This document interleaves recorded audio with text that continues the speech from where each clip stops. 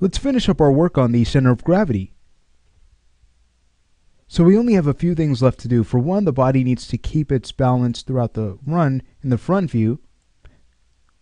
And two, we need to make sure that we rotate a bit of a tilt so that it looks as if the arms are influencing the body as they swing back and forth.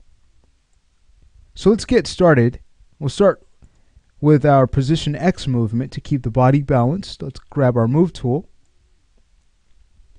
So on frame 5, at our down position, this is where we'd want to shift the body over towards the direction of the planted foot.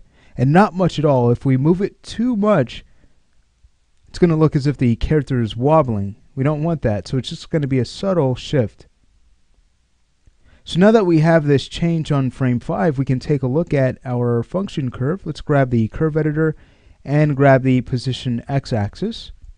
You can see our value is at about negative 2.3. So I'm going to go ahead and copy this value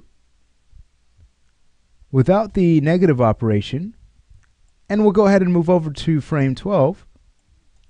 See, we don't have a key here, but we could always take this key on 11 and move that to 12 by using our key stats. And now we can go ahead and paste that value in. Great. So now it's just a matter of cleaning up the function curve. We can get rid of all in-betweens. Just go ahead and highlight those keys, delete them, and now we can adjust our tangents. So remember, we could either adjust them manually, or if we highlight them, we can set our tangents to smooth. Take a look. They're already fixed. Now, if we want to have access over our tangents again, we need to go ahead and set these keyframes to spline. And now we finish this instantly. So let's go ahead and minimize the curve editor and take a look. That's beautiful. All right, let's say we go ahead and finish up by animating in the rotate y-axis to tilt the body. So this is really straightforward. Whatever arm is up, we're going to tilt in the opposite direction.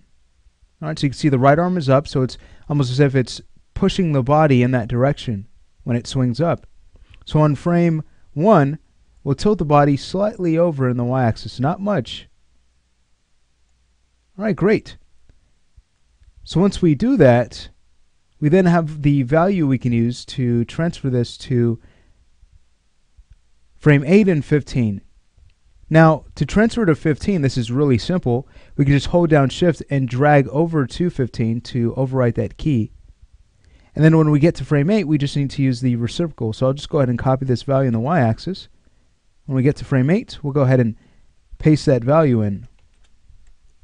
Great. Let's go ahead and take a look at our function curve. So we'll go back to our curve editor.